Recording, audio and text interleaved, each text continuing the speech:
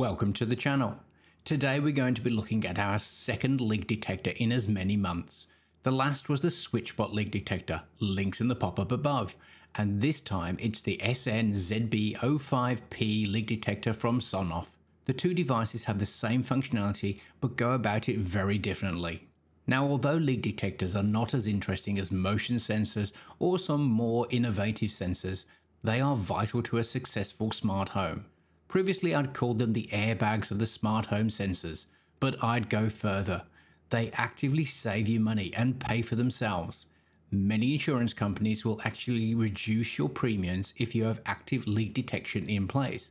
Now that's great value. So let's see who this leak detector is aimed at and see if it lives up to the marketing claims.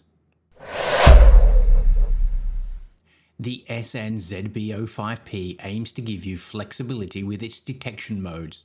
When placed with the detector probes facing upwards, it will detect drops from above, which is ideal for when leaks come from a specific pipe or joint. But thanks to its innovative design, it can be inverted to allow it to detect when there is water below the sensor. And in both orientations, it can detect with as little as 0.5 millimeters of liquid. So nothing new here, I hear you say. But then comes the SNZB-05P party piece. The unit comes with what looks to be an Apple Watch charger on the end of a 2-meter braided cable with a USB cable at the other end. So you'll be forgiven to think that this was a charger for the unit, but no. This is a cable that extends the water leak detection to anywhere along the cable and uses the puck connector to connect the unit to the water detection probes via a magnetic connection. Better still, the puck has a USB plug on it, so you can daisy chain these puck cables together to create a line of water detection, or wrap them around a pipe, or snake into areas where other detectors simply would not work. Now, Sonoff claimed there is no limit to the number of units that could be daisy chained together, but I wasn't able to test this as I only have one such cable. Also, that in high humidity environments this might cause false triggers, but I didn't have any such problem. And if you want some bling in your sensors, the probe for the sensors are gold plated to give the probes corrosion resistance. So for those of you that are thinking of using this device in a corrosive environment, such as a home by the sea or a boat, then you should not have any corroded probes. And as this is a water leak detector and at some point might be submerged, although hopefully not, it is IP67 waterproof rated, so it will survive once the waters abate. Likewise, the unit is made from UV resistant material, so it will not yellow and discolor from direct sunlight.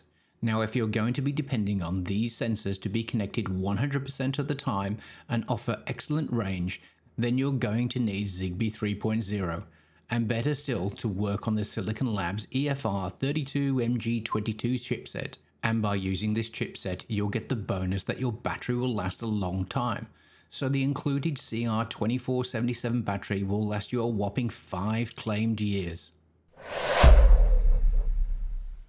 Now, this is the simplest unboxing I've ever done.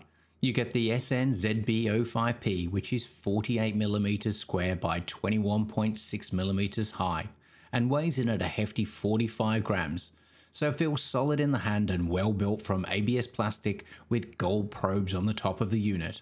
The unit can be opened by twisting the base in a counterclockwise direction that gives access to the pairing button, although there is a QR code on the side for pairing with the eWeLink application. Then there is a 2-meter detection cable with an Apple Watch charging puck type connector at one end and a USB-C at the other. The cable comes with 3 mounting clips for securing the cable for optimal detection.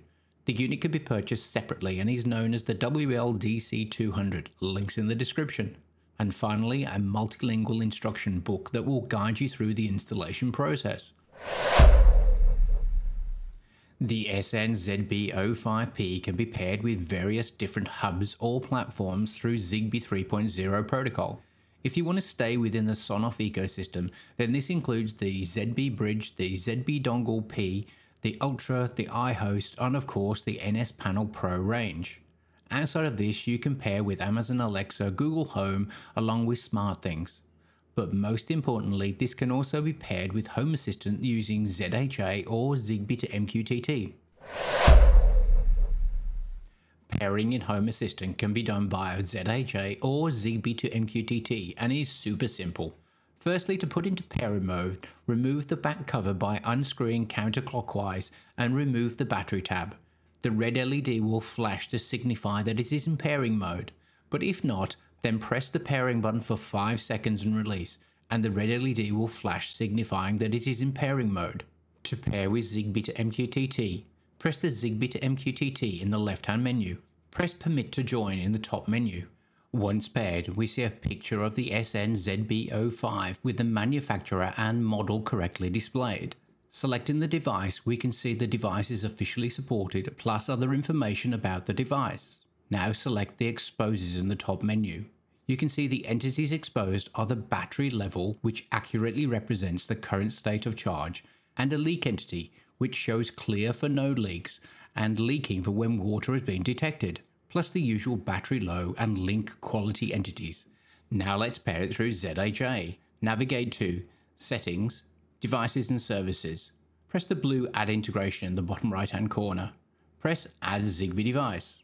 Now if you tried through Zigbee to MQTT and need to put the device back into pairing mode, press and hold the pairing mode button inside the unit for 5 seconds and then release. The red LED will start to flash. The device will show quickly and complete its pairing. Optionally give it an area. Now go into the ZHA integration and search for your device. We can see that we have one sensor exposed for moisture, which has values of wet or dry, plus the usual configuration and diagnostic entities. There is not much difference between the entities exposed between ZHA and Zigbee to MQTT, nor the speed of detection. So select your Zigbee integration method based on your preferences and incumbent integration. When testing with the probes up, it takes a few drops of water to be able to close the circuit for the sensor to turn to wet, but the response times once closed were virtually instant. Likewise, when testing the device inverted, the amount of water that is needed to trigger the sensor can be more than other sensors. When using the detection cable, you get the same instant response along the full 2 meters. Remember, you can daisy chain these as many times as you like, so you have great flexibility for different sensing configurations. The issue here is that once the braided cable gets wet, it needs time to dry to be able to change its state back to dry. I tested this in 24 degrees in 50% humidity, and it took over an hour to dry enough for the state to change back to dry. The other issue is that this is a braided cable. Getting it to lay flat was a real challenge, even when using the included clips. So this is more useful when wrapped around a pipe or held in place with weights. So the Sonoff SNZB-05P, what do I think? To start with, the device has excellent build quality, and with a 5-year battery life, UV resistant, and with gold plated corrosive resistant probes, this device is going to last. The innovation of using the detection cable is great to see, and the fact that you can daisy chain these makes it a very flexible leak detector. On the other hand, the large distance between the probes makes it need more water than other leak detectors. The detection cable has a very slow cooldown period due to it having to dry out, but if something is going to leak, it doesn't tend to stop quickly, so this should not be an issue. And then there is the difficulty in laying the cable completely flat. Makes it hard to recommend this for the average consumer. Compare this with the SwitchBot leak detector, link in the pop-up above, that have probes on top and bottom and are very close to trigger at literally 1 drop of water. Makes that a much more compelling device for common use. But if you have a specialized leak detection requirement, then this is still a great choice. Well, I hope you enjoyed the video, and if you did, then hit that like button, comment and share. And if you want to have access to similar material, then subscribe or maybe become a member and get early access to material plus other perks. And if I've helped you make a purchasing decision, then maybe a super thanks or a PayPal donation. It's really appreciated. Until the next one.